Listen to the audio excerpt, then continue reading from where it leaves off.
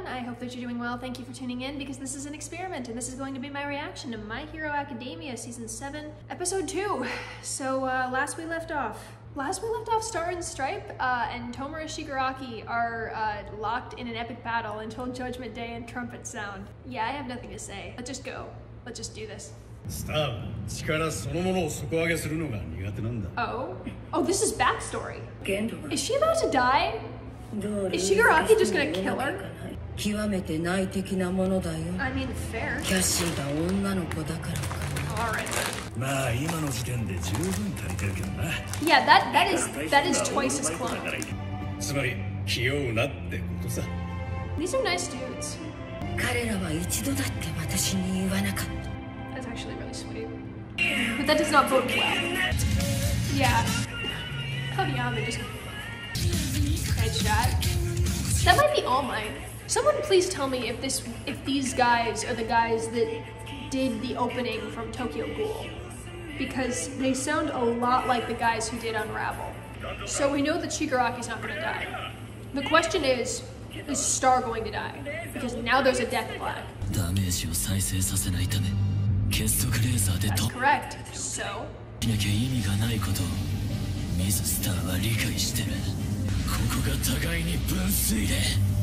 What does a watershed moment mean?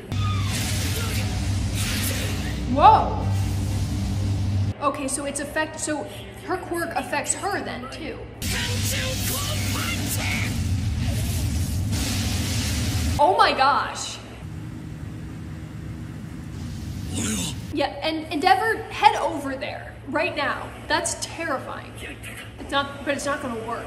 This is the second episode. Shigaraki yep, he's alive. Is he going to figure out that he can decay the air around him? Because if he does that, then he'd be able to just incinerate anybody in front of him.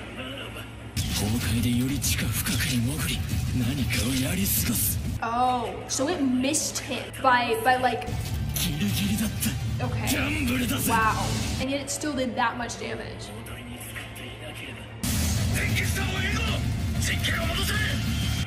This is not good.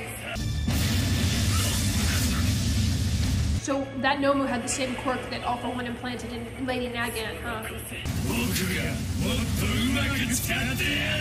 Oh, come on. Come on, Shigaraki. Fight.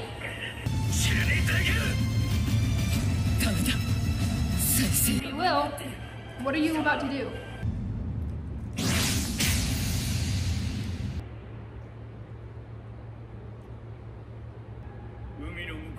Wait, she let him?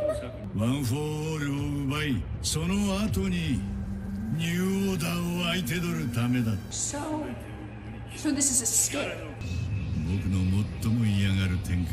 He's taking it. Someone had better shoot him now. Someone had to somebody. Nope, that's it. That's it. She's done. Wait. Sorry?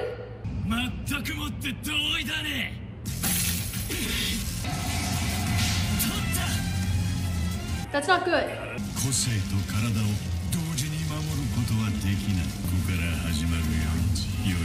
Okay. Okay, so that theory is gone, I think. Or maybe not. Oh.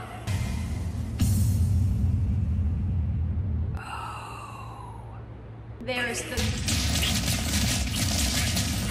Wait, what? What? Oh my gosh, oh my gosh, oh my gosh, what? Wait, is this the whole theory about like quirks exist as like a person's soul?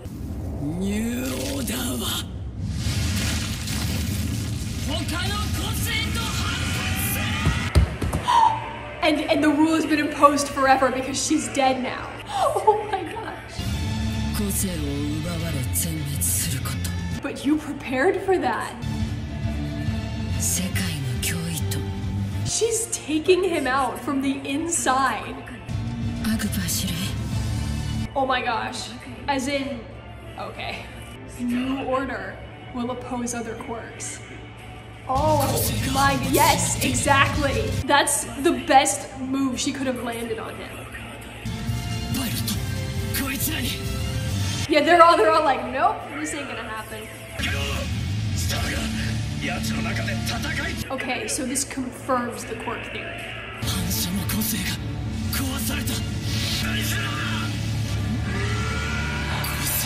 This is the best. This is like the best. I love this woman.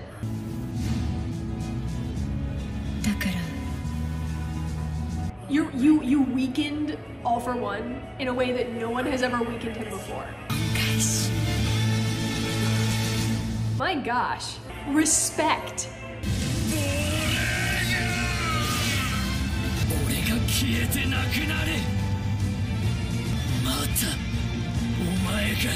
Wait, does he end up giving it to All Might? Pursue. Like it doesn't matter. Yeah, okay. We're talking about this. We are talking about this later.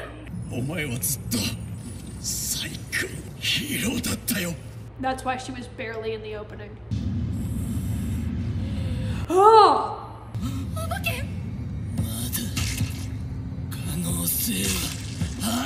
Run, run, run, run. Oh, so no matter who he gives it to, that person's gonna die.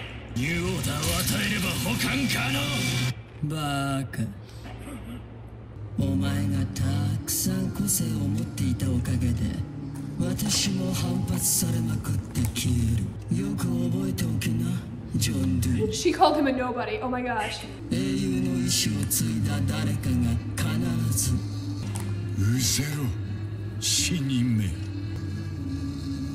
Here's the thing though. That's a wound. Yeah. Tenko. So America is in trouble. So Star and Stripe carved a path straight to Shigaraki's heart. So now we got 3 people fighting. And now Tenko is going to be going after Midoriya, being like, save me, help me. This is good. This is nice, yeah. Oh, I see. They've all been sleeping in their uniforms. They've all been ready at a moment's notice. Yeah, honestly. But now he's got, yeah, like, not that many.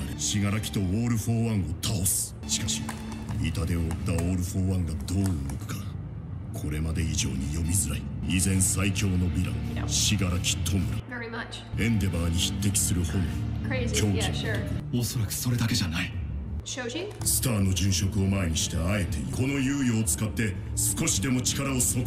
Oh, yeah.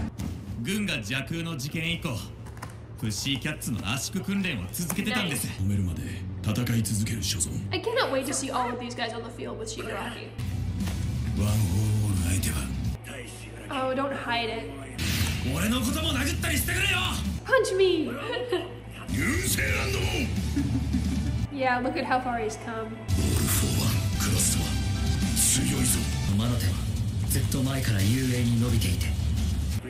Ooh. Oh gosh. We've got a League of Villains episode up next, okay.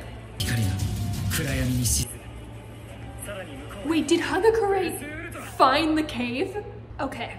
So Star and Stripe dead. That's sad. Honestly, I feel like with her quirk, her working alongside Midoriya would have definitely evened the playing field for the villains. The thing is that we need to keep on with that everything is grim and the world's going to end sort of stuff. We did get a first name for the first One for All user, Yoichi, which I am very glad they gave that to me.